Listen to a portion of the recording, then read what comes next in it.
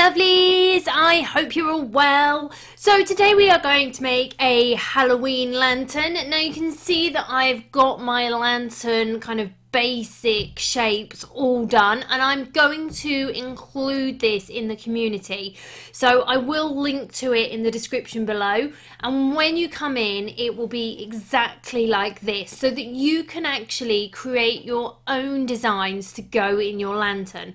So that's what I'm going to show you today.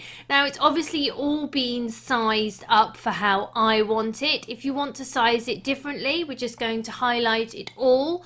We're going to align and then center, and you can then of course make it larger or smaller, and it will then all stay in proportion.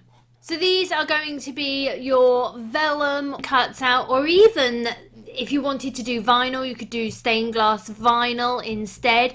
Just something transparent and colourful for those. And then this is our actual 2 lantern pieces. I advise using cardstock. That's what we're going to use today. So I want to decorate this one first. So I'm going to go into images. I've searched for witch hat and I'm just going to click on that one. I'm then going to search for bat. And I think we'll choose that one. And I'm just going to search for a few more Halloween kind of pictures. But of course, if you wanted to upload your own, you can do that as well. So you can see I've got all my images in here. There's not a lot I need to do with them. There's just 1 or 2 that I want to change slightly. So with this one, I just want to ungroup it. And I just want to see. So the base layer has still got the spider. That's okay. We're just going to delete those. And that spider is just, especially with the craft card that I'm going to use today, it's just not going to translate very well. So we're just going to get a circle. I'm just going to reduce that down, and I'm just going to come in and just slice the spider away. So then the only other thing I want to do is, if we look at the cat, we'll see that those inner nose pieces we'll lose because we're using card, and also the mouth as well. So I'm just going to contour out those nose pieces because there's no point cutting them. And then with the mouth, I do want that to stay as it is. So we're just going to zoom in, and I'm going to grab a shape, just a square, and I'm then going to make it into just a line. I'm going to lock it and duplicate it.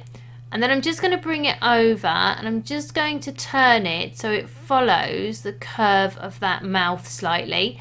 And then we're going to do the same with the other one. And then we can highlight it all and we can weld. So that's then going to keep the mouth where it is.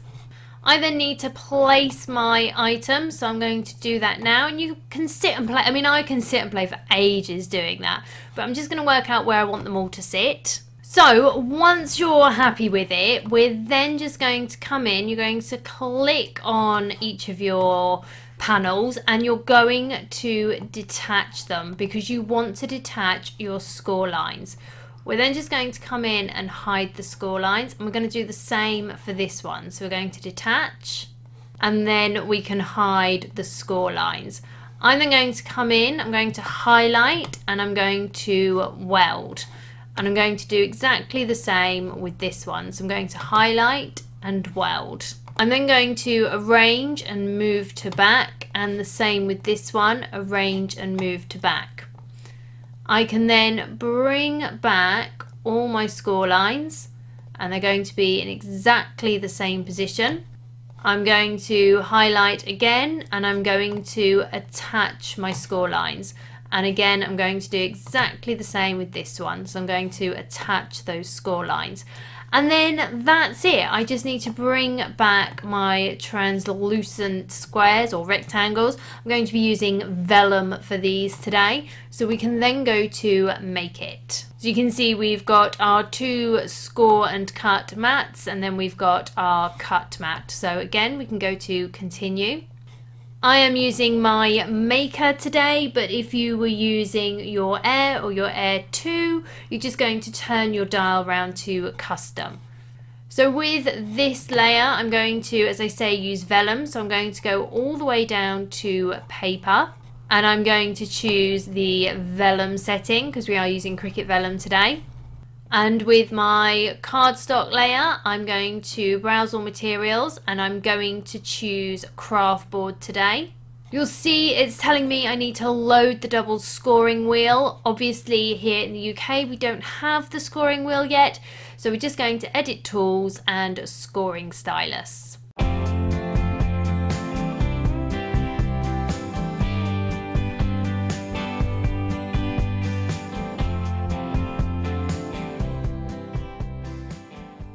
So for my translucent windows, I'm using some of the Cricut metallic vellum sampler. Don't forget to change your cut setting in Design Space if you're going to change your cut materials.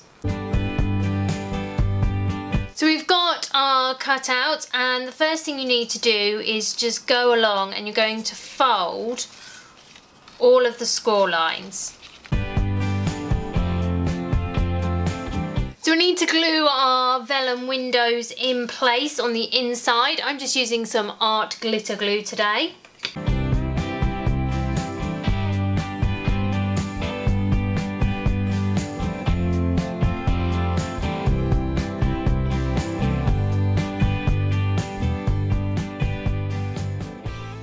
So now we can start constructing it. So I'm going to work on the one with our bottom piece first. I'm going to glue the first flap. Now you can choose whether you want your flap on the inside or the outside. I actually prefer the outside.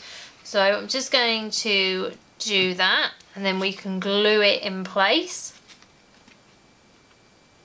And you want to hold it for about a minute or so. We're then going to glue this side piece. And we're then going to add the next one on there. And again, you want to hold it in place for about a minute. We can also come in and glue that bottom tab.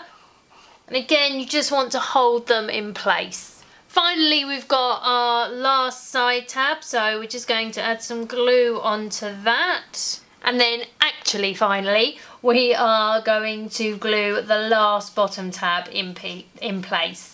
Then all we need to do is add some battery operated candles. Please do not be putting real candles in these. We do not need any fires.